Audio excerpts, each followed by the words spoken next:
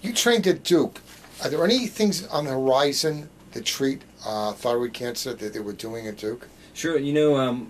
As thyroid cancer becomes more prevalent, which we're seeing this trend towards more higher prevalence of thyroid cancer, and as we're detecting these cancers at a much earlier time, we're seeing that we're seeing smaller and smaller cancers. We're becoming more and more minimally invasive with our surgeries. And what I mean by minimally invasive is in the olden days we used to make a large incision in the neck and take out the thyroid gland in its entirety.